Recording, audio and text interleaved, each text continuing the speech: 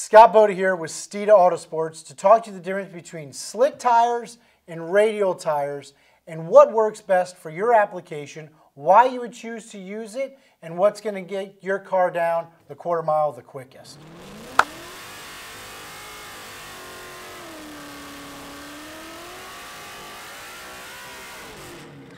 So, a little bit about these tires. Here we have an old school slick wrapped around a weld weight racing wheel. Then we have our Mickey Thompson tire with our billet specialty wheels right off of our world record breaking Steeda Silver Bullet. So what's the difference between the two?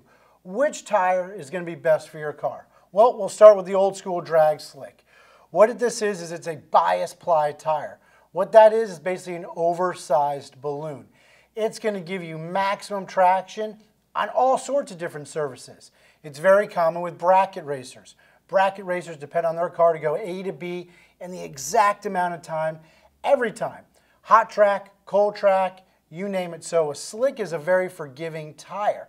But with a slick tire, it's not DOT approved. What that means is you can't run around town with your street car or your daily driver with a slick tire because it's not DOT compliant.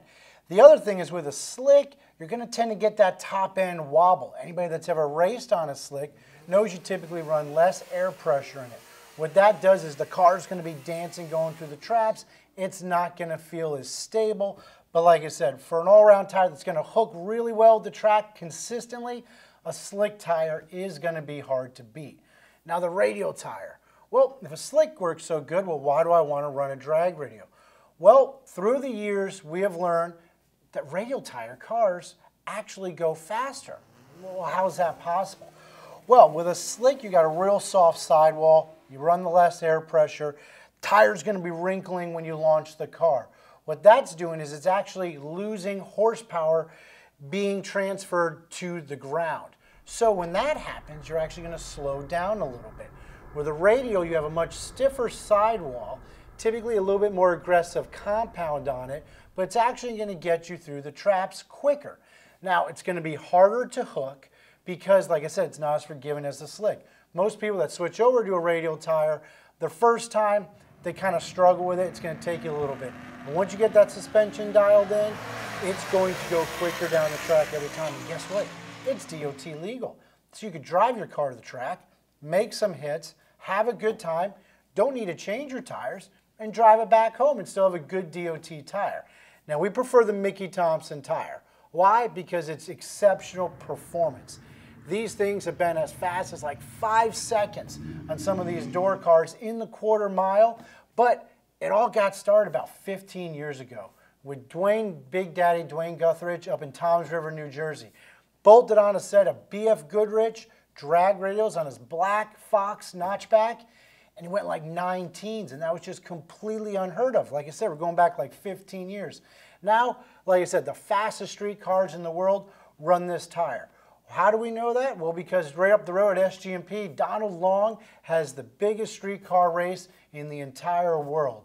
And what you got out there is, it's called Radials versus the World is how it started off, because he was so confident in these tires that Mickey Thompson puts out that he knew it could compete with the pro mods running the slicks. Well, the beauty of it is you've always got options here. So bracket racers, they love the slicks, very consistent. When you ultimately want to get the most out of your combination, you're looking for every mile an hour and every 1/10 of a second, nothing beats a drag radial. Now, there are multiple types of drag radial. The Mickey Thompson offers the best hooking, in my opinion. You also have Nitto tires. We're big fans of Nitto tires. They have a very good street drag radial.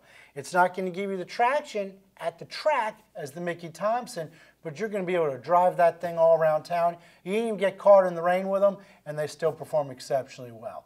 So there's your quick breakdown of the difference between the two tires, what really is going to work best for your application. You can find both these options right at Steeda.com, as well as the wheels from Billet Specialties.